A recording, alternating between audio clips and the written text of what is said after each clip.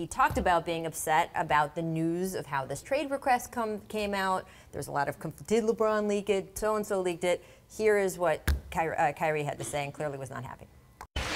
Well, I felt like the timing was impeccable, if you ask me. I think that how ironic it was that I was on my China trip and how my trade request all of a sudden just came out publicly. And it was hurtful because I knew how professional I had kept it throughout the whole entire process. You kept it very private. And how strategic it was, because I knew that it was going to be madness, and it turned out to be like that. What are you talking about when you say it was very hurtful? What was hurtful?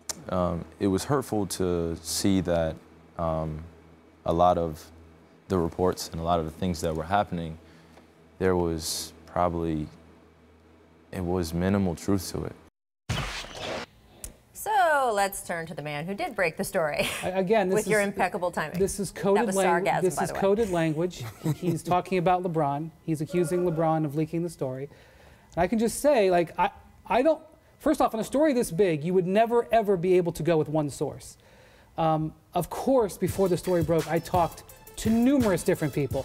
Secondly, I don't know if Kyrie is being naive, but the concept that a top 10 or 12 NBA player would ask for a trade demand and then be traded and it not become public is lunacy. Like, did he just expect to show up at training camp for the Celtics and nobody want to know what happened? You know, all I can say is this. There were leaks coming out and questions about Kyrie's future in Cleveland during Summer League, which was a good, 6 to 10 days before the story was able to be confirmed and come out. And again, I think this is coded language. Kyrie, again, targeting LeBron. And regardless of the actual details, what it just really shows is there's an incredible disconnect between these two guys that, again, a few weeks ago were arm in arm during the finals. I mean, the best way to get traded, if you really want out, is to go public with it. Right. And I think maybe Cleveland knew that. Maybe some of his insiders knew that, or whoever leaked the story. When you keep a trade quiet, Cleveland could have just said, you know what, we'll just work it out. We'll see what happens when they come to training camp. But when you make it public, it forces their hand.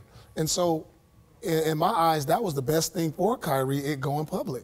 Yeah, I mean, absolutely, because there was a time after it did go public that people thought, you know what, Cleveland could just say, we're not trading you. You can't force us to make a deal that isn't a good deal.